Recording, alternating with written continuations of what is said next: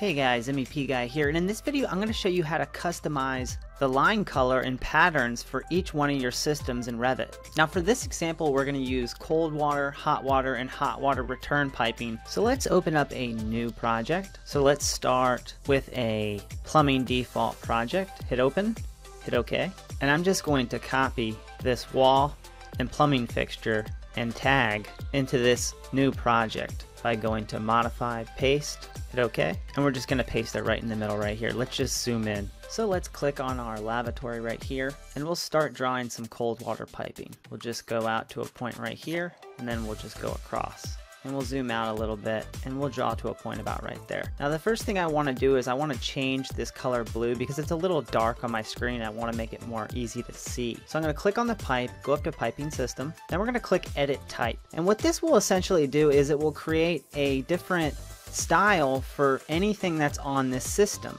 So when I go to graphic overrides, this is overriding the graphics for this system, which is the cold water system. And Revit drew it on the cold water because I used the cold water connector from this lavatory. So let's just change to this lighter blue color right here. Click OK, and then when I hit apply, you'll see that this lighter blue color does show up. So anything that gets drawn on the cold water system will now be that lighter blue color. So let's take it a step further. Let's click edit again, and we want to change the pattern. So let's click this drop down right here and you'll see all the choices we have right out of the box from Revit. So if we look on this list, we don't really see anything that looks like the cold water. Maybe we can start with this center 1/4 inch right here because that does kind of look like a cold water system. So let's click OK and let's click apply and let's click OK. Now you'll notice that this doesn't really resemble a cold water system. Usually a cold water system is going to have a long line right here with a little dash marker and then another long line right here. I'm actually going to change my scale to a 1/2 inch equals a foot right here. So you can see that is not the type of line style we're going to want for our cold water system. So let's click back on the pipe. Let's go up to piping systems again, edit type, click graphic overrides edit, and let's go ahead and click these little ellipses. Now what this allows us to do is we can now modify any one of these line patterns that Revit has loaded already. So we can either do edit or new, but let's actually go to edit because I want to take a look at what this pattern is comprised of.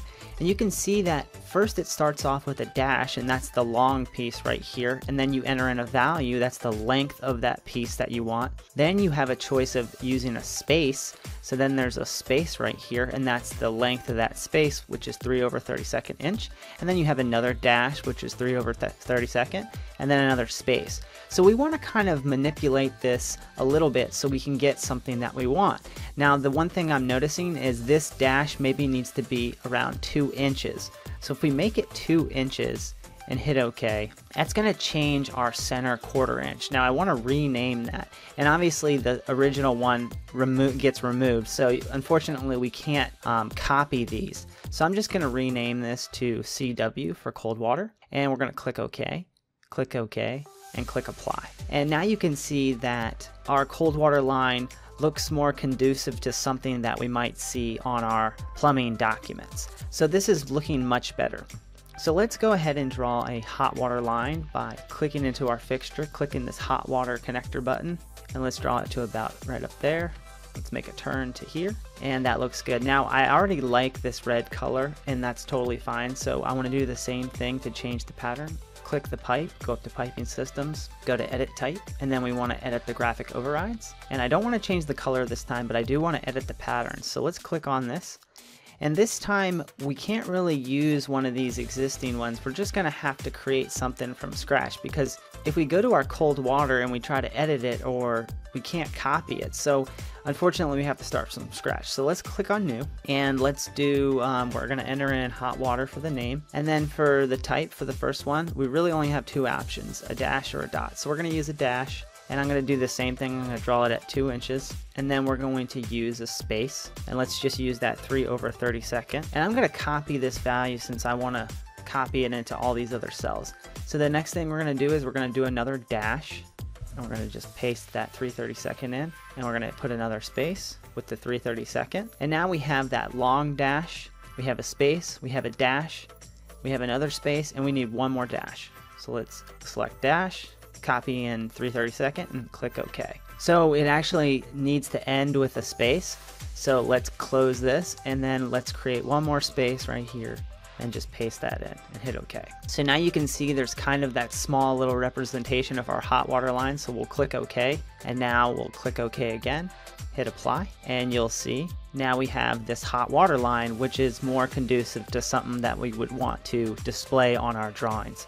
So for the last one, I'm going to actually create a hot water return line. And so to do that, I'm just going to right click on this piece of pipe, create similar, and we're just going to draw it from this lavatory right here.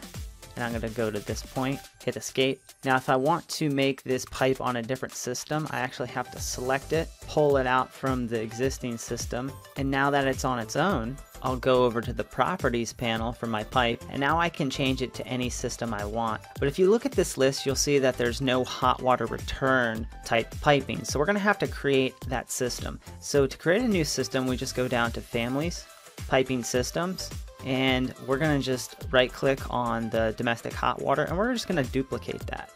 And now I'm just going to rename this hot water return, hit enter. And now I have that new system created, so I'm going to select this piece of pipe again, and we're going to go to system type, and now you'll see hot water return is displaying right there. So now I can edit the type of system, and I want to, oops, sorry, you don't want to click that edit type, you want to go to piping systems, click edit type, and now I have my graphic overrides again. And maybe for this we want to change it to maybe like an orange color or like a light orange peach color because it's not as hot. And then for the pattern, again, we're going to have to create a new one, and I'm going to call this HWR. And again, we're going to have to use a dash. I'm going to use 2 inches for now, and then I'm going to fill the rest in for you guys. Now I think I got all those values in, but we're going to be able to look at what the line looks like. So as you can see, there is those 3 little dashes in the middle, so everything's looking good. So we're going to click OK and click OK. I'm going to click apply, and you'll notice that Revit has now created this hot water return system. I'm just going to click escape, and now when I connect my hot water return system, since there's a fitting here, the systems will stay separate and everything looks great. So now if I use my tag, I can tag these pieces of pipe, but you'll notice that they're not displaying the system name, so all I have to do is go into the system, hit piping systems, edit the type, and we just need to make sure that we create an abbreviation for each system. So I'll make this cold water, hit apply, and that tag I created, which has the system abbreviation, is now working and will display my system name. So again, let's change this for the hot water system, edit type, change this to HW, hit OK, and then for the last one, go to piping systems, edit type, change this to HWR, hit OK, and now we have customized our pipe colors and pipe line patterns for all of our systems. So regardless if this is pipe or mechanical equipment, anything on that system will resemble these types of line styles that we've created.